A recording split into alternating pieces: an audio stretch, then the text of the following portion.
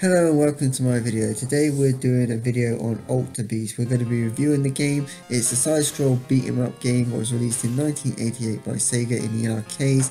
Later on that year was ported to the Sega Mega Drive / Sega Genesis. It was the packing game for both Sega Mega Drive and Sega Genesis in the US and Europe. This was the packing game before they changed it to Sonic the Hedgehog in 1991. Alter Beast was also released on other platforms like the Commodore Amiga and the Sega Master System. The team that made Alter Beast went on to make great games like Golden Axe as well. The game is set in ancient Greek. Zul resurrects a man in order so he can save his daughter. To help the man on his journey to save his daughter, he gives him special powers what allows him to transform into different beasties.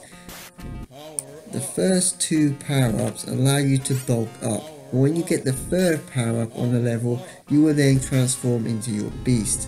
The first beast being a wolf. The second beast being a dragon.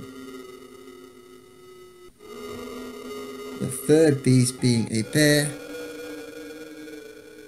And the fourth beast being a tiger. All different beasts have different things. So with a wolf beast you can go side to side on the screen and shoot off fireballs. With the dragon you can have an electric force field what will kill enemies and shoot off electric rays from your mouth. And with the bear you can freeze people and do a sonic kind of spin to attack people as well. And with the tiger you can go up and down, very similar to the wolf, and also shoot off fireballs.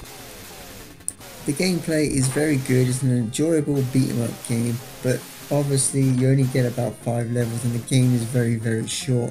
It has a 2-player mode which is also pretty good and makes the game a little bit more longevity because you can play with your friend. But overall the game is very short. It's a very good beat 'em up game. There's no complaints in how the game works and operates. It plays very well and the graphics are very good, especially for 1988. They do replicate the arcade pretty well, so no complaints there. But this game is not the best beat 'em up you're going to get for the Sega Mega Drive, but it is an enjoyable beat 'em up, and the power ups and the changing into the beasties makes it particularly good and fun to play. The music is very well done, especially when you turn into one of your beasties. That music is very good, and also I think all levels have pretty decent music and it suits the game very well. Overall, I'll give this game a 7 out of 10 because it's a very good beat 'em up game, but it's nowhere near one of the best you can buy. So Alter Beast is a must-have and a very good game to collect for your Sega Mega Drive, and I think most people would enjoy playing it. It's available pretty much on any format you can get these days. I mean, it's on Sega Mega Drive collections, on the Xbox 360, it's on Sega Forever, it's on these game art bundle things you can buy now with Sega Mega Drive games on. So it's pretty much anywhere if you want to buy or play this game. Thank you for watching, hope you enjoyed my review, and see you next time for some more awesome videos.